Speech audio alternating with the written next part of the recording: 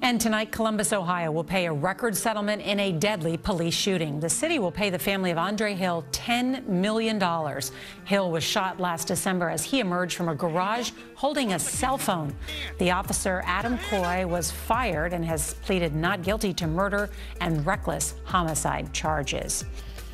I didn't shoot. Huh? I didn't shoot. I didn't see what he saw. Okay. I gotta figure out when I miss. Huh? We'll take care of that, I promise you. We ain't gotta say anything about that right in a second. He was honestly mistaken. He believed in the right hand was a silver revolver versus a round big set of keys. Do your thing, y'all. Have your fun and enjoy yourselves. Life is grand. Peace. Hello, and welcome back to Legal Dissent, where we evaluate your constitutional rights before they're taken away.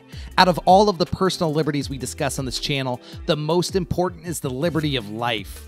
Our worldview is developed based on the premise that all life is precious and worthy of being protected, which is why we created this channel to shine a light on government behavior that ultimately leads to the reckless and unnecessary loss of life. Today, we analyze the body cam footage of officers Adam Coy and Amy Detweiler, leading up to the shooting and death of Andre Hill in Columbus, Ohio back in December of 2020. As always, the links to the original videos, case law, statutes, news reports are all located in the description below. An individual called the non-emergency phone line to report that an individual was repeatedly turning a car engine on and off in a neighbor's garage. Officers Coy and Detweiler responded and approached the garage.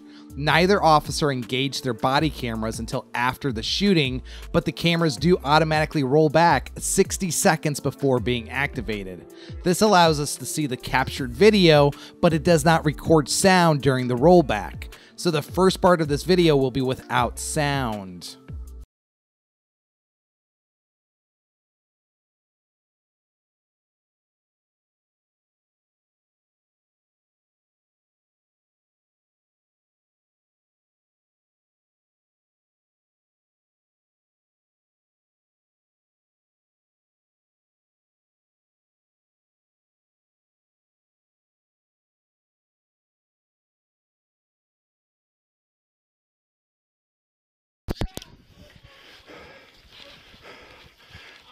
Hands out to the side.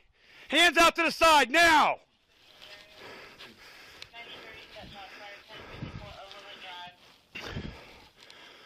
Roll to your stomach now. Yeah. Hey, don't get close. I can't see a fucking hand. Get your hand up from underneath you now. You've got a medic coming.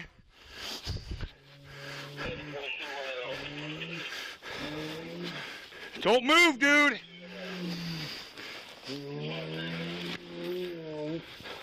This is incredibly heartbreaking to watch. Mr. Hill is clearly leaving the garage with an illuminated cell phone in his left hand.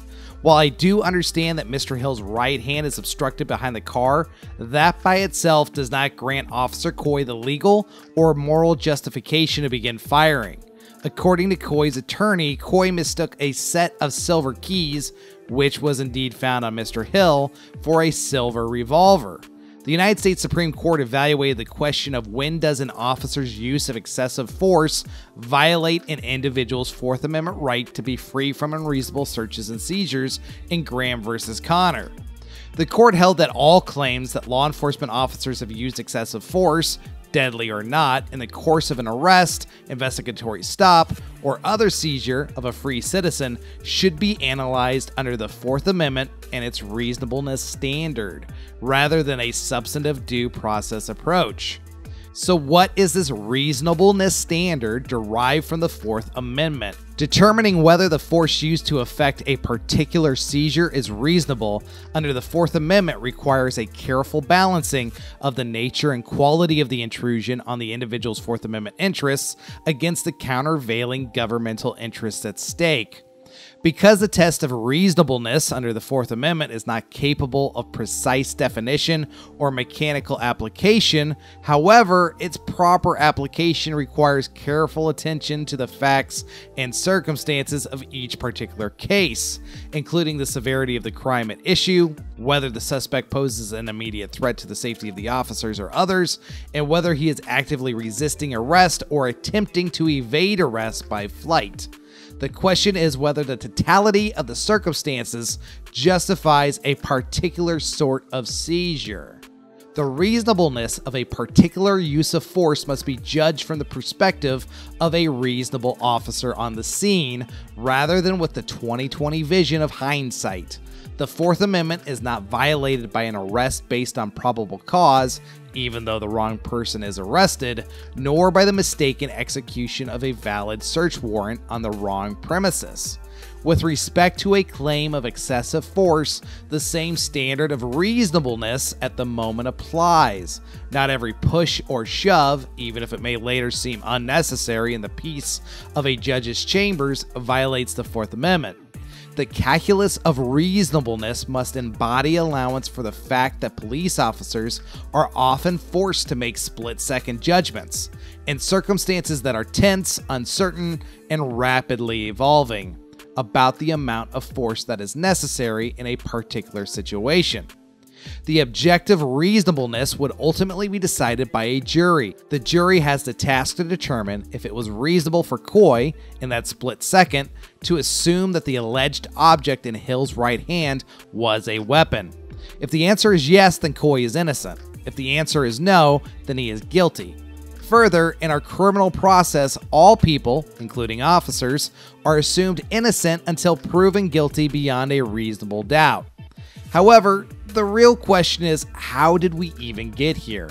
This is one of the consistent issues we witness with law enforcement time and time again, that they automatically assume the worst and believe that all people are up to some type of nefarious act.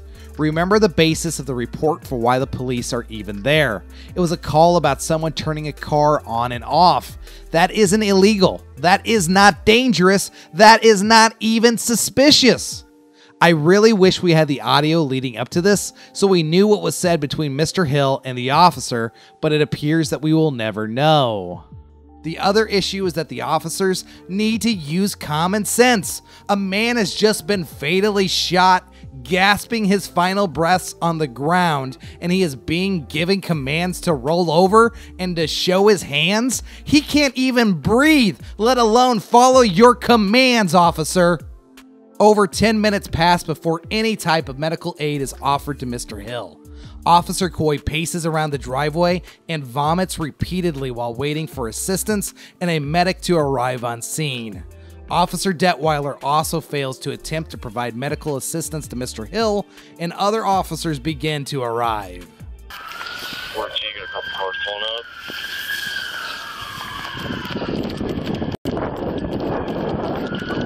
And 94 of those cars there, please, there, whatever resources we need to get there, please.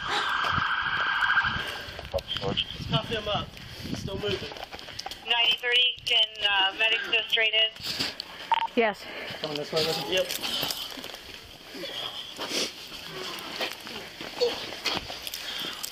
There we go.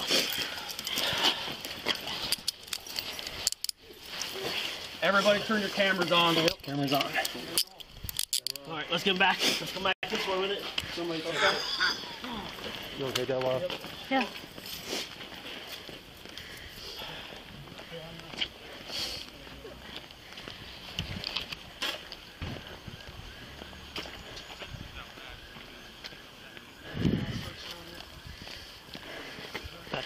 Let's get you out of here. Come on.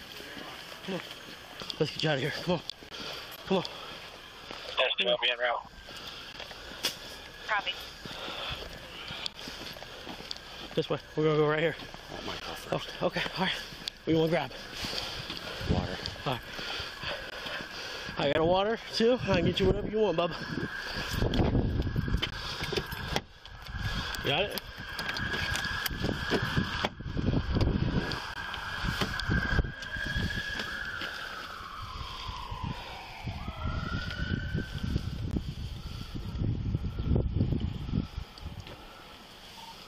cars coming in. Keep over them clear for the medic.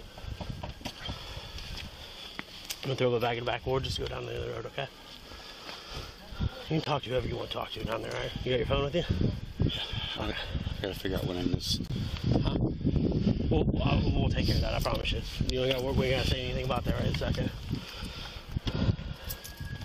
This is an unbelievable moment captured on camera. Officer Coy says, "I've got to figure out what I missed," with the last word trailing off as he realizes that his body camera is recording everything. He gestures at it so that the other officer knows that he does not want to talk about the specifics. This behavior evidences that the officer knows he messed up. A typical reaction of someone who just killed an individual in self-defense would include adamant expressions of, "He had a gun," or "I saw him with a weapon," something that would justify his behavior, not "I've got to figure out what I missed." This implies that the mental state of Officer Coy was already in self-preservation mode. Just now realizing the extreme peril his actions just placed himself in, and knowing that he had gone way too far. Officer Coy's vomiting also evidences the extreme amount of pressure his body was enduring at this moment, as nausea and vomiting are common reactions to traumatic situations inflicted upon one's psyche. This could be caused by immense feelings of guilt and realization that he just took a life, or could be created by an insurmountable feeling of fear, knowing that his future prospects include loss of his job and very likely his freedom. I would also like to point out how the police officers treat themselves significantly different than they do regular citizens. An individual would most definitely have to worry about talking right now and would be pressed into saying something right away. The officer allows Coy to not answer, not pressing him for answers and allowing him to have his space. Further, as we switch to Officer Detweiler's body cam, another officer approaches her to ask if she's all right. Notice her reply. You all right?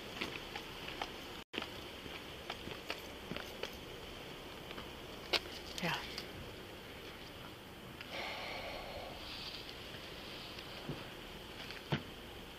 My camera's on. Okay. My camera is on? Why does that matter? Why can you not talk about it? Normally, I understand people wanting to remain silent. Officers have that right too. However, in this case, these are the people who are also in charge of the crime scene, the initial stage of the chain of evidence, and to conduct the preliminary investigation. Obviously, they are not able to be objective. She then walks the officers through the encounter. Do you know where he was at when he shot, so we can try to get the casings? 9022. Sure they don't get car kicked or 41 moved. is going to have a female in his back seat. Knows where he's at. Okay. Well, I copy. 41 has a female in the back seat. Amy, no, she was here. Yeah, they don't get disrupted. Come this way, guys. Come this way. So, about here. I was over here. And he was here. Where is it? So he was right in here. Okay. So, He was here? yeah. No, Adam. I was over there. You were here? 22, I copy. Tell me where you were. Over by the house. I didn't shoot. Huh? I didn't shoot. I didn't see what he saw. Where was that at? He was here. Adam. In the shop? Mm-hmm. 9022, car 43. See, right here. There's one. There's one. No? No. Should be. Come out here. Mm-hmm.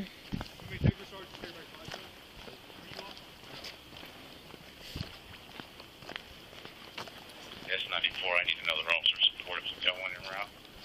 Oh, from Missouri, I have 111 coming. Yeah.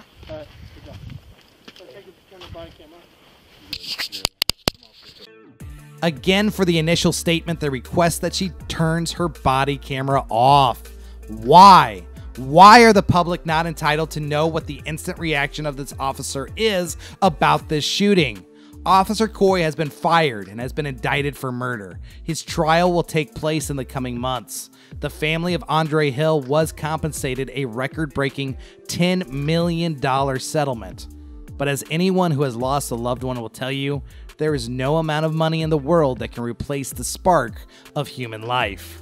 Officer Coy has been investigated before for excessive force and has had multiple complaints lodged against him for using rude and discourteous language and actions during arrests. This is why we make a big deal out of officer behavior on this channel, because little problems lead to big problems. Excessive force, rude behavior, and small deprivations of liberty now might turn into the most invasive deprivation of liberty later on. What do you all think? Was Officer Coy justified to fire upon Hill? Let us know in the comments below, and we will leave you with the quote from Andre Hill we played in the intro. Do your thing, y'all. Have your fun and enjoy yourselves. Life is grand. Peace.